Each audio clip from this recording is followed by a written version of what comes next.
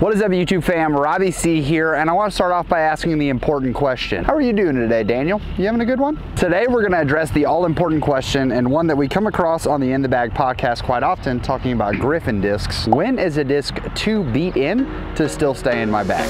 So catch me if I fall.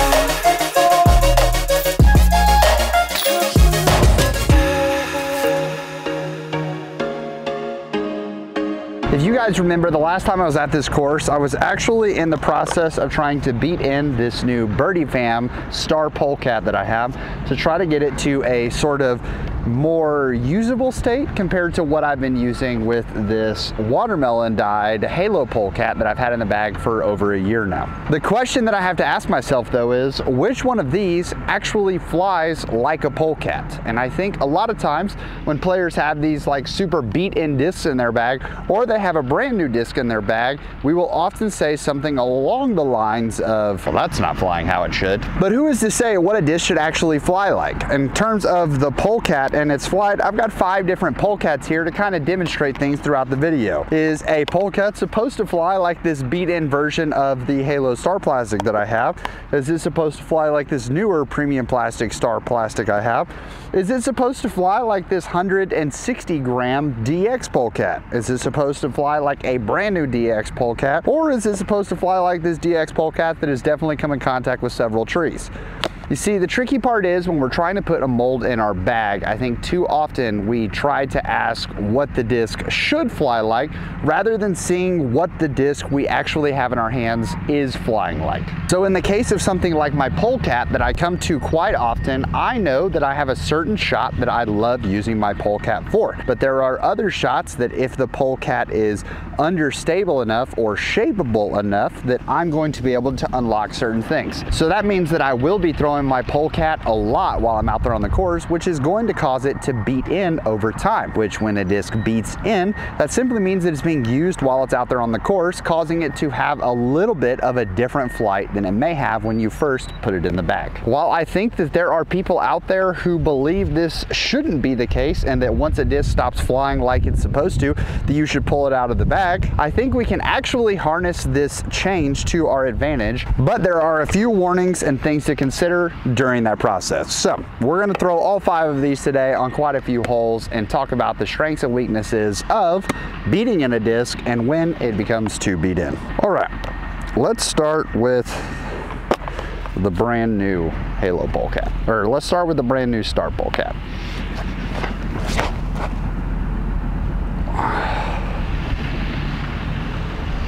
Okay, that's pretty nice. We'll then go with watermelon, the beat-in one.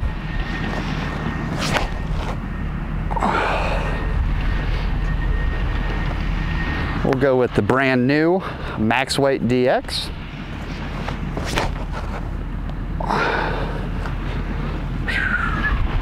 We'll go with the lightweight, not as used, DX.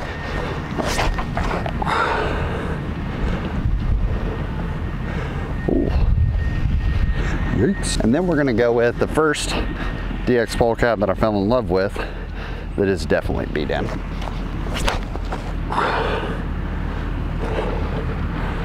That was so nosy, but I love it. So let's start with the obvious question. How should a disc fly? I think that when manufacturers are assigning flight number to a disc, I really appreciate when they are willing to modify that flight number based on the plastic type that they've created. Take the turn from Innova, for example, when it's in, wow, that was cool, beat in, nice. When the turn is in any other plastic other than Champion, it has -3 turn, or yet when it's in Champion plastic, it is -2 turn, because that Champion plastic is supposed to make it more overstable, which means that it won't have as much turn naturally. So when manufacturers are willing to acknowledge that the plastic will change the effect of the flight of the disc, I think it's super helpful if they'll actually adjust the flight numbers for us as well, because that gives us insight into how it should actually fly. Although different runs can always come out more overstable or understable than even they're intending for that to be within that specific plastic type. So flight number numbers, although helpful to get the conversation started, are not the end-all be-all when it comes to how the disc should fly. For me, I think that flight numbers represent what a disc should do in its flight when thrown flat by a professional with enough arm speed and the ability to inject enough spin and power into the disc to actually cause the disc to reach its full potential. The way that you can see these thresholds is the first number in the flight numbers, which is the speed of the disc, and higher the speed doesn't necessarily mean that it's going to go farther. It actually just means that it needs more spin and power injected into the disc upon its release in order for the rest of the numbers to even matter. But when talking about something like a polecat, which is a 1 speed, this is the lowest possible threshold that can exist among a disc, which is why the polecat is a fantastic disc for even playing catch. These type of discs are lovingly referred to in the disc golf community as lids because although they shouldn't necessarily have to be thrown off the tee, they're very fantastic for scrambling or short upshot approaches. And if you're looking to warm up, I always suggest having a polecat around to play catch and get loose. But with that being said, I do actually believe that if you have a disc like this, you can throw it off the tee, and I quite often will throw my polecats off the tee on a regular basis. Even though I only have one in my bag, I kind of have to make the decision with having one in my bag, when is enough and what type of polecat should I have in my bag for that exact reason. Now I'm going to go ahead and make a statement here that's either going to be super controversial and y'all are going to head to the comments and roast me for it, or lots of you are going to go, yeah, I believe it, and I can't believe no one's ever said that in a video before. I actually believe that the flight numbers of any disc do not actually pertain to what it should fly like when it's picked up off the shelf. We have to understand that we are throwing plastic discs, so every time that it hits the ground or it hits a tree, actually it's going to wear into the plastic a little bit, and so manufacturers understand that even thrown into an open field, there is going to be, although minimal, very minimal, wear and tear on the disc. So I think that manufacturers are actually trying to describe what the flight of the disc should fly like once it's used and thrown on a flat shot by a professional who can throw it with enough speed to get into the disc. So I think that a lot of the reason people get super frustrated with discs is because they will pick them up off the shelf and think that, oh yeah, I'm looking at these flight numbers and this should be perfect, and that's just not what it's flying like. All right, we're gonna go watermelon polecat here to get started.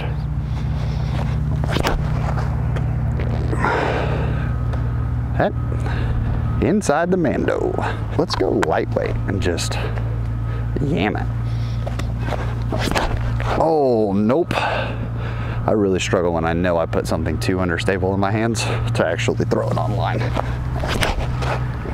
Okay, Dennis. They're not all flippy, so you're gonna have to actually throw one through the gap, brother. I mean, that makes sense. I'm aimed going that way, so let's do a little tee box geometry.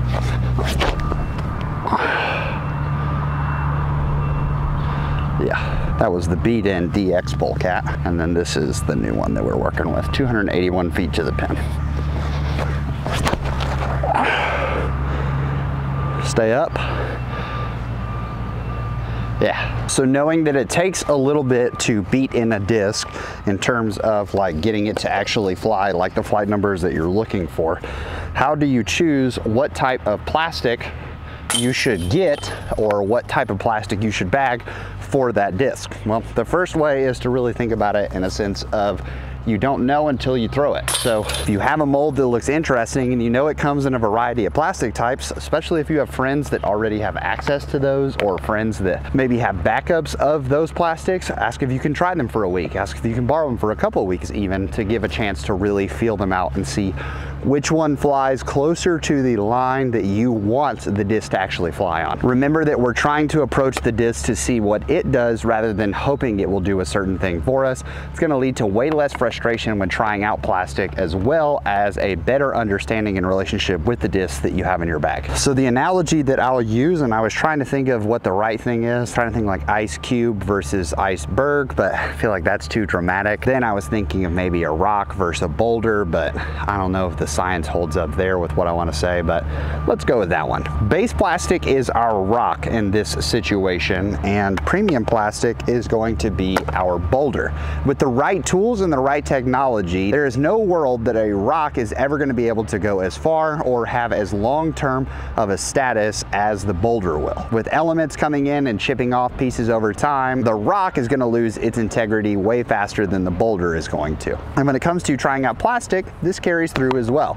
If you have a base plastic disc, the beauty of this is that it's going to beat into a sweet spot, or that more closer to the desired flight numbers, a lot faster. That's because this is a cheaper plastic, which also means that it's going to be cheaper to purchase as well. So there's a lot easier to replace those type of options. But you can even see, if you look at the detail of this specific DX polecat that I had in my bag for probably 3 to 4 months, and it got beat up to this level of wear and tear.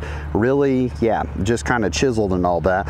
And then you look at this premium plastic polecat that I had in my bag, and it has been in my bag for a year now, and it doesn't look near as worn and torn, even though it's been thrown, I would say, 10 times more than this DX polecat. With that being said, this DX polecat has a little bit more of a naturally understable flight than this particular Halo Star polecat. But the other beautiful part is that this DX polecat is one serious tree kick away from being a drastically different flight, whereas with a more premium plastic option, I can really hit a tree pretty hard and it's still going to maintain the flight that I'm looking for out of the disc. This shot has the potential to look really cool. Halo polecat first.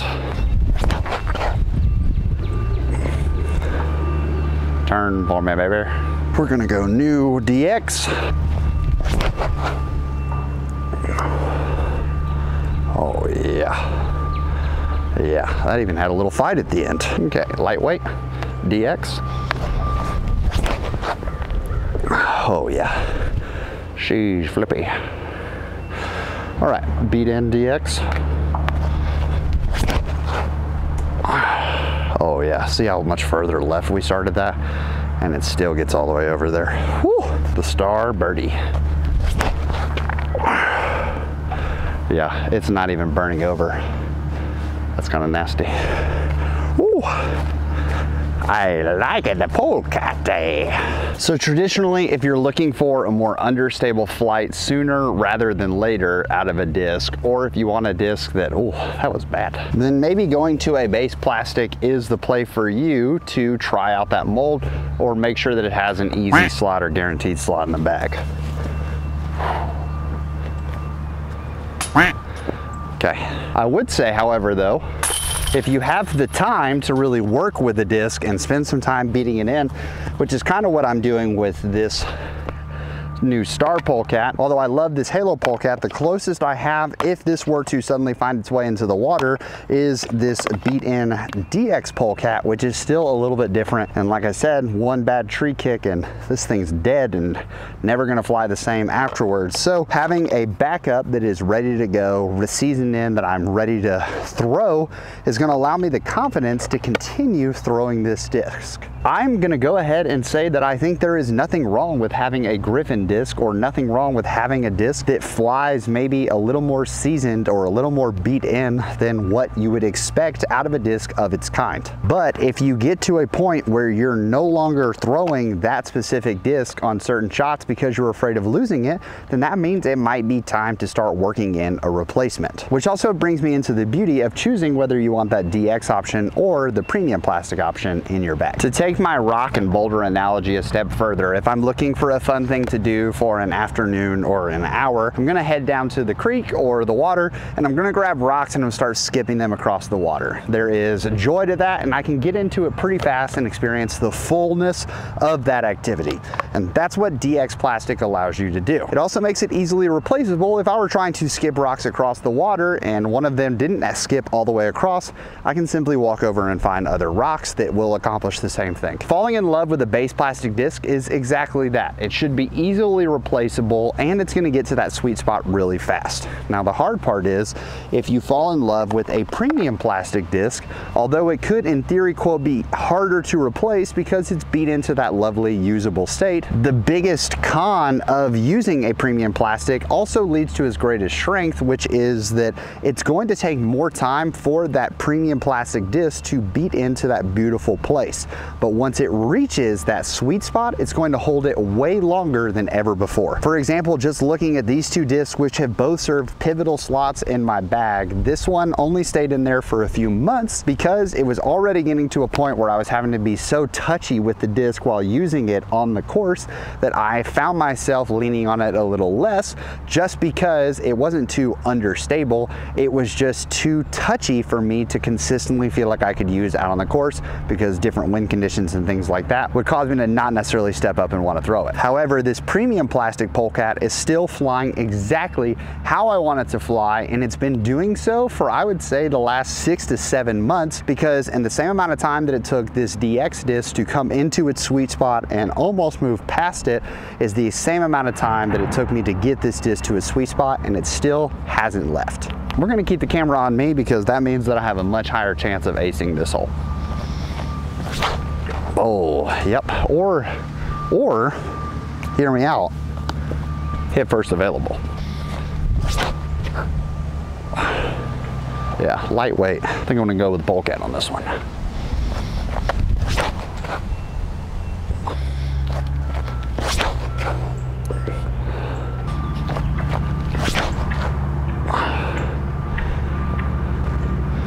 Well, those are actually all very bad ace runs, but I think literally 4 of them were parked.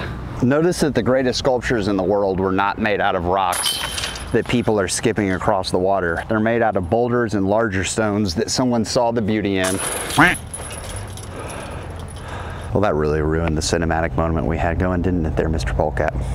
Okay. They're made out of beautiful, large pieces of stone that someone saw a beauty in and said, I know what lies underneath. And that's the kind of relationship that you can have with a premium plastic disc that you really get and love and lean into. Once again, I understand that there is a beauty to the DX disc being in your bag, and I'm not the guy who's going to be like, hey, you should avoid base plastic at all costs inside of your bag. I just think that there is a beauty to both, and if you're looking to find that Griffin disc or to find a disc that you can lean on quite often, then I would highly suggest grabbing a premium plastic version of the disc that you're trying to work in and work with, and spend a lot of time playing one disc rounds with just that disc. What that's going to do is, not only are you going to hit trees and things like that because you're trying to shape it onto lines that maybe it's not designed for, but you're going to get really comfortable feeling that disc out and seeing what it can and can't do. But also, you're guaranteed to get scuffs and hits on the disc because it has to go into the chains every time. Even if you're putting with a tumbleweed, or you're putting with your lariat, or you're putting with your war pigeon, whatever it may be, having the time to play that one disc round is going to be super helpful for it. But before we wrap up, I want to give one last set of warnings for you to identify, hey, maybe this disc has become a Griffin disc and I need to start taking the steps forward to replacing it. What do I need to do? First, if you do fall in love with a base plastic disc and find a lot of use for it, I know I personally have found that in R Pro Pigs in my bag, I would highly suggest cycling them, which means that you're gonna have multiples of it in the bag that you're using for the different stages of flight wear and tear. What that can mean for polecats is that can mean that I have this as a more straight option and this is a more flippy option. And as this becomes more flippy, it falls into the flippy slot. This goes into a backup reserve waiting for a rainy day that I lose a disc, and then I put a new DX polecat in the bag as well as an option. But let's say that I haven't had the chance to work this into a flippy state and I lose this one because I throw a bad shot, the wind gets a hold of it, whatever happens to be the case. Usually grabbing a more lighter weight version of the disc will allow you to have more control and allow you to more easily put spin and power into the shot, which could in theory create more understable options. I'm not saying that because it's lighter weight that makes it more understable. I'm saying that because it's lighter weight, it makes it easier easier to put power and spin into the disc, which is going to cause you to be able to almost overpower the disc, which could in theory make you think that you're throwing it in a more understable option. My favorite form of cycling comes with my pigs. I keep 3 pigs in my bag. I have my precious child, which is the most understable of all of them, and it definitely doesn't fly anything like a pig anymore. I then have a straight pig, which still has a tiny bit of stability to it, but most of the time I can just throw it dead straight and know that I'm not going to overjuice it and turn it over, but it's also not going to like go hard left on me when I throw it on a backhand. And then I always keep a newer pig in my bag that's more overstable, more torque resistant, all of those things, so that it can fly truly like a pig on those shots. So when my straight pig becomes no longer straight, it goes into a reserve bin to back up precious child, and if my most overstable pig is ready, it slides into that middle option and I put a new overstable pig in the back. We're going to start with the overstable one.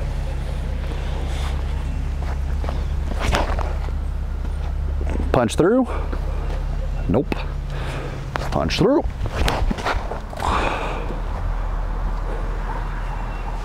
We had to flirt with the red tree line. These I can go a little more flat on because they're not as stable. Whoop whoop. Don't have to crank on these. That's wet. Splish splash, I was taking. Oh, it stayed up. Whoo, whoo, whoo. Oh no, the trees are gonna straighten that out. That's definitely wet. Nope, I'm just small, super short. I would say the 3 signs that you have a Griffin disc that you need to start banking a backup for or getting ready. Wow, we're just lazy on the putts today. 3 signs that you have a Griffin disc that you need to start making a backup for. 1, you never throw it near danger. Whenever there is water that you could possibly lose it on, or maybe even grassy ravine or like tall grass or something, and you're like, wow, it'd be a real bummer if I lost this disc. It is definitely time to start working on a backup, because that fear alone may keep you from throwing that disc on that shot, even if it is the best option for that shot. We want to make sure that when we're walking into a golf course that we have the opportunity to throw the best shot on the hole to help ourselves succeed, even if that brings a little danger into play sometimes. I would say the second sign is when other people start noticing how well you're throwing that particular disc, especially when they start making comments about like, hey, that's not how that's supposed to fly, things like that. There are players out there who are constantly paying attention to what other people are throwing, and then there are players out there who I would say are more the majority, who are kind of focused in on their own game and struggling to not hit trees to begin with. I'm not saying it's time for that disc to leave your bag, but I am saying that it's time for you to start having a backup ready. Point 2B to that would be when you find yourself sort of frustrated with the disc because you already know that it doesn't fly like it's supposed to, it keeps overturning, or it keeps doing a more exaggerated form of what you want it to do, and so you start losing a little faith in it due to its unreliability while you're out there on the course. And the third sign that you may have a Griffin disc is that at night you have dreams about that disc or nightmares of you losing that disc. This is Teresa. I dream of her. But there's also a chance that that's like an addiction or like a therapy thing, so I don't feel qualified to like actually fully address that. I just know that it may be time for a new backup. I feel like a majority of Griffin discs or discs that are super special end up being an overstable disc that has been beat into either neutral or understable option. But you do have rare instances like I have with these kittens of the pole variety, who you take a neutral to understable disc and you fall even more in love with it, maybe because you even found it in an overstable plastic. But I would love to hear in the comments below, what is your Griffin disc? What's that disc that you have in your bag that's super beat in or super unique that you absolutely love throwing, and you've often even seen your friends talk about it, and perhaps you have a shot? When I keep talking about like losing it or dreaming about losing it or even not wanting to throw it over water, this disc came to mind for you. Or even tag a friend and say, hey, he's definitely talking about you and your blank. I would love to know in the comments down below so that we can relate over what is your precious child. In the meantime, I hope this video was helpful, and I hope that if you have one of those discs, or you've been jealous of people who have a certain disc, that they have that reliability too, because if you're newer to the game, you may not have discovered that special relationship with a mold or a certain disc yet, and know that it takes time and it takes a lot of rounds playing with it to get that comfortable relationship. I also want to know how short I fell with my boulder and rock analogy, because I definitely felt a little reaching. In the meantime, I want to say thank you for watching, thank you for tuning in. I hope you have an amazing rest of the week, and that you can make it fantastic for someone else too. Thank you as always for tuning in, and we're going to try something special special today. We got 5 shots. Let's see if we can leave you with an ace rather than a birdie. How's that sound? Boop, boop, boop, boop. Okay, that's definitely stuck in a tree. Oh, that's too low, Mr. Crawford. Give it a chance.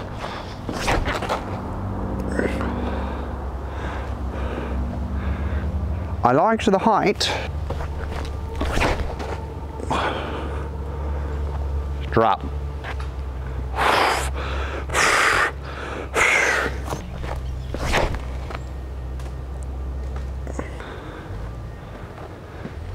All right, we tasted metal. For now, we're gonna leave you with the birdie.